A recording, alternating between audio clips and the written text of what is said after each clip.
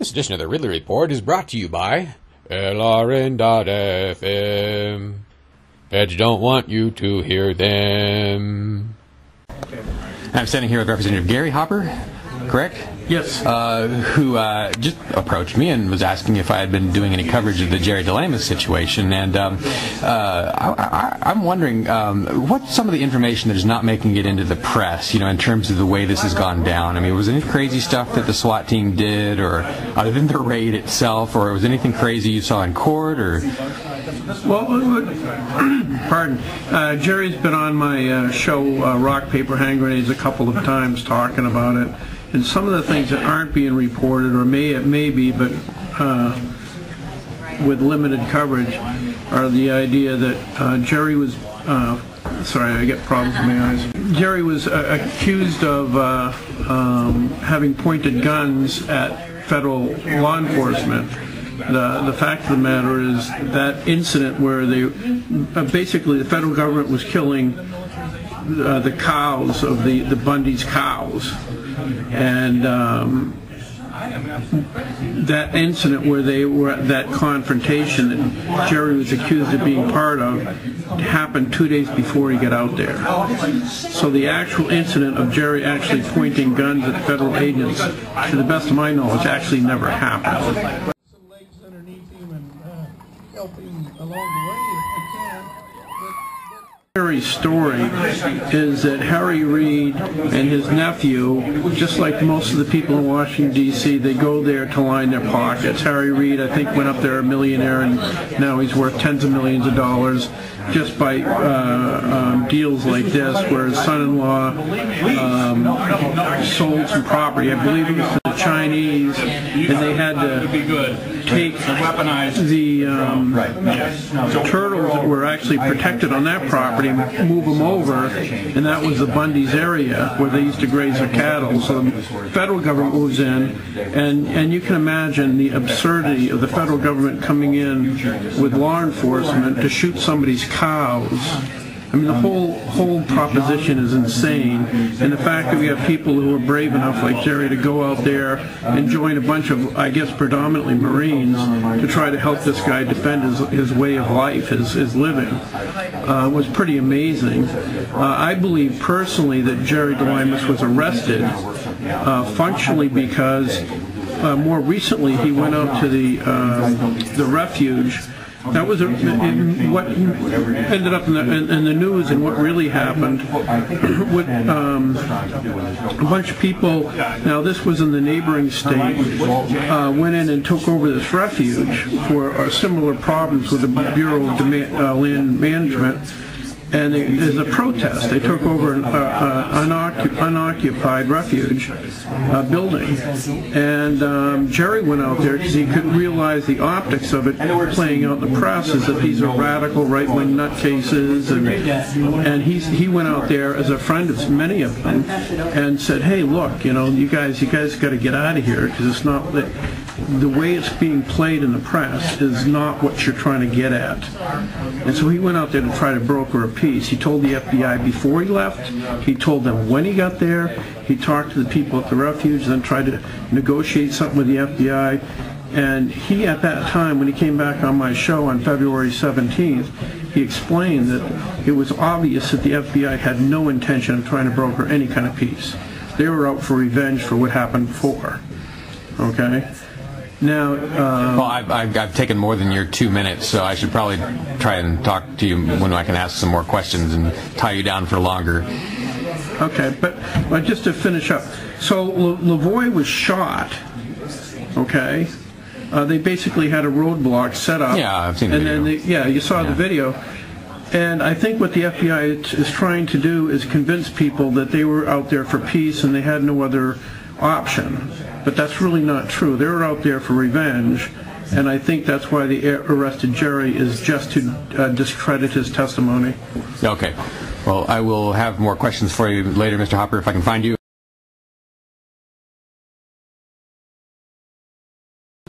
Okay, so yeah, with regard to the Jerry DeLemus situation, were you actually at any of the court hearings for him? I was at the court hearing.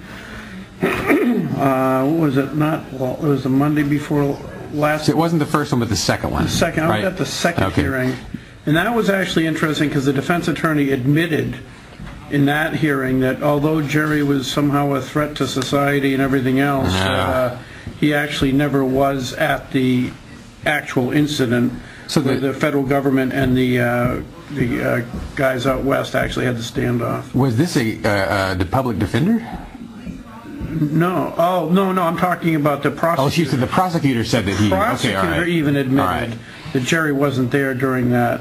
Then he tried to make the case that Jerry was a threat to society, even though if he was such a great threat to society, why did the federal government wait 2 years to actually start prosecutions? Well, now how? That's a joke. How were the attendees, the crowd that came to support Jerry? How were they treated by the feds? Fine. Okay. Everybody went into court. I don't even think I think I offered to show ID, but they didn't care. Really? So they let people in without ID?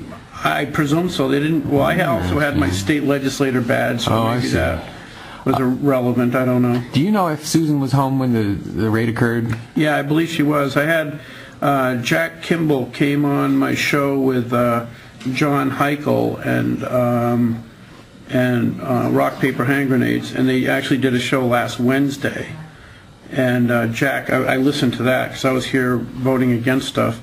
And Jack said, yeah, he got that call, a frantic call from Sue that morning when the feds showed up. So were they allowed to call while they were still there, or did she have to call after it was all over? Do you know? I presume she called after it was all over, but I really don't know. Do you know if either of the DeLemuses has got any video of the raid? Don't know. Or audio? No idea. I know that Jerry, when he was on my show on February 17th, expected to be arrested the next morning, or possibly, because he had a meeting at Dunkin' Donuts scheduled with the Federal Bureau of Investigation, and when he went there, he had other people all set up to make sure everything was videotaped. And that's apparently what the federal government really would, because the federal government said, well, we would have showed up, but we were afraid for our safety. Well, you know, give me a break. They live in constant fear. Yeah, sure they do. So that was you would too if you did what they do. But do you have any sense of whether it was a no-knock raid? Did they bust the door? Did they just knock lightly, or? I don't. I get the impression they showed up with, fully loaded, loaded for bear. So I don't know if they busted in the door or knocked. I have no idea. Okay. All right. Any sense of how he's being treated at this? I guess it's Stratford. I presume okay. I don't know. But he seemed like he was doing well when he showed up for court last Monday, so he seemed healthy and everything, so I'm sure he's being treated well. Is there any infrastructure set up for easily getting mail to him, or? I would contact Sue DeLemus. Her phone number and address is on the state website because she's a state legislator, so all that information is available. I know she needs money to help. She hired a lawyer to start taking his case and try to keep him from being extradited back west, and so it's going to get pretty expensive. And Jerry was her sole source of income.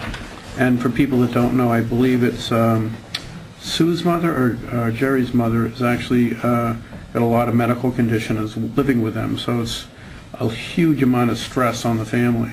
To what extent does this make you question New Hampshire's being in the Union? That hasn't crossed my mind until you said it. It doesn't have. I still think we're part of the Union for a reason. If I don't ask, no one will. Sorry. No, I just would be so afraid of Canada invading once we were on our own. Oh, those Quebecois, they're always threatening to cross the border. Those folks from Montreal will attack in a heartbeat. But no, I don't think that's, I haven't given that any consideration. All right, well, maybe you can. Yeah. Yeah, do you have any video or stills of any of the stuff that's been going on in relation to the situation? All I have is on, like I said, Rock, Paper, Hand Grenades. I posted it on my Facebook. It's a list of all the shows that Jerry was on. Jerry was on in 2014, soon after he got back from his original visit. He was on Rock, Paper, Hand Grenades February 17th. You can Google that. It's on YouTube. and he was also this past Wednesday with Jerry wasn't on, obviously, because he was in jail, but that was with Jack Kimball, who has been tightly involved in this whole thing, now, talking to John, Representative Heichel, or former Representative John Heichel. What do you think is the most useful thing the average person in New Hampshire could do to put pressure on authorities to get him free? First, get informed. Watch some of the videos of the Lavoie shooting. Watch the video. Judge Janine actually did a really cool thing that gave I posted it out on my Facebook, a really awesome video of the background information. Why did this all start? Because I think if people aren't informed as to what's really going on, they're not going to have any empathy for Jerry and the stuff Sue and he and his family are going through. So get informed first. Once you're informed, start writing to Senator Ayotte and Shaheen and try to get people involved. I'm skeptical. Oh, I am too. I am too. But I think it's an election year, so they might be a little bit more receptive than ordinarily. Why haven't there been? To my knowledge, there was only been one demonstration in his support, which was some flag wavers outside the court at one of the hearings. But why have there been no just demonstrations in general at any of these federal buildings in New Hampshire in relation to this? I presume it's because in the case of Jerry DeLemus, they've done a pretty effective job, I think, of vilifying him, like the federal government does every time they want to attack somebody. They make them out to be, horrible, horrible people. I mean, we don't go to every time we go to war, we got to accuse the person we're going to war of having sex with camels or whatever it is. They come up with some story why this person is the worst villain in history before they attack them, and I think they've successfully done that with Jerry. They have made him look like a nutcase, when if you actually listen to his testimony on my show back in on 2014 and more currently back in February, you find that he's completely reasonable, and he's just fighting for what he believes is the liberty of these people out west. Okay, Gary Hopper, state rep from... Where? Okay. Where? All right. Nowhere? Somewhere? Somewhere. All right. I'm from Southwhere. That's not nowhere. Okay, all right. Thanks so much, Gary. Yeah, take care. No, can't do that. Federal agents on the streets of Keene, New Hampshire. They're investigating reports of an unlicensed radio station said to be broadcasting LRN.FM. So why all the fuss? What is LRN.FM? Well, it's probably not something these agents want you to listen to. It's a 24-hour news talk broadcast, all pro-liberty. A true authoritarian-free zone. Tune in at LRN.FM to listen or broadcast their signal. LRN.FM. Feds don't want you to hear them.